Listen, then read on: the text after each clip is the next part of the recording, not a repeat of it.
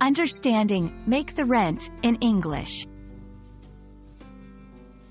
Hello and welcome to another English language learning session. Today, we're going to demystify a commonly used phrase, make the rent. Stick with us to learn not just what it means, but how to use it in everyday conversations.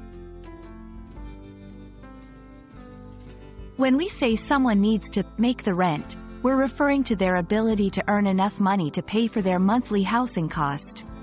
Rent is the amount of money tenants pay to landlords for the use of property or land. So, to make the rent means to have sufficient funds to cover this expense. Let's look at some examples of how make the rent is used in sentences. I've been working extra hours to make the rent this month. Many students take part-time jobs while in college to help make the rent. There are other phrases similar to make the rent that you might hear, such as make ends meet. This means having just enough money to pay for your living expenses. Pay the bills. This is a broader term that includes not just rent, but all monthly expenses. That's all for today's lesson on make the rent.